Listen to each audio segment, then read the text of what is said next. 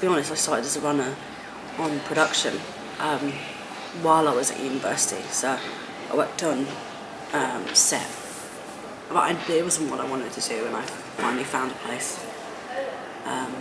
But yeah, I was a runner there for 6 months, maybe 6 months.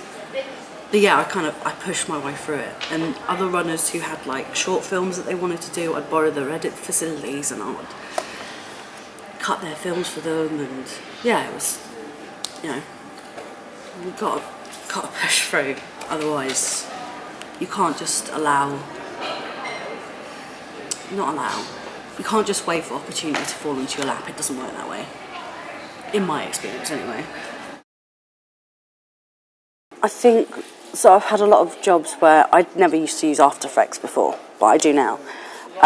Because I had lots of jobs saying they wanted After Effects experience, so I was like, do you know what?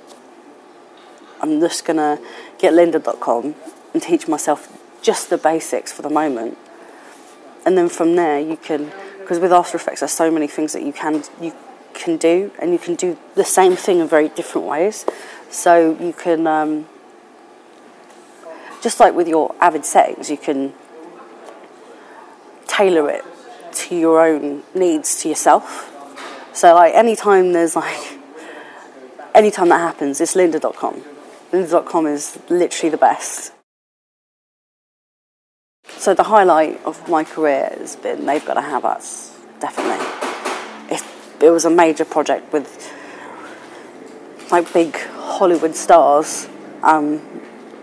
And it's done really well, and it's been received really well, and from it I've had more opportunities for more work, and we'll see where it goes from there. But when I started I was 26. So yeah, because when an editor walks in, people are really used to someone who's a lot older than me, let's say. So when I walk into the room, people kind of freak out sometimes. Not so much anymore because I've aged, but back when I first started, definitely. There was one guy who I walked into the room, and the first thing he said to me wasn't even hello or good morning. He was like, yeah, could I have 2 pieces of toast and a cup of coffee, please? And you just kind of have to be like, just sit down and be like, all right, cool. But you've got to have thick skin. Like, these things, I hope they'll happen less and less. They've happened less and less in my career, but for people who are just starting out, I do hope that it happens less and less, because it's not right. It's not right. Age is, it's that old saying, and age is just a number, innit? But yeah, age doesn't dictate how much talent that you have. Neither does your gender, your ethnicity, any of those things.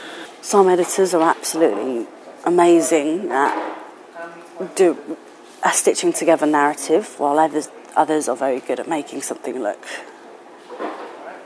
like shiny and sparkly and on point, let's say.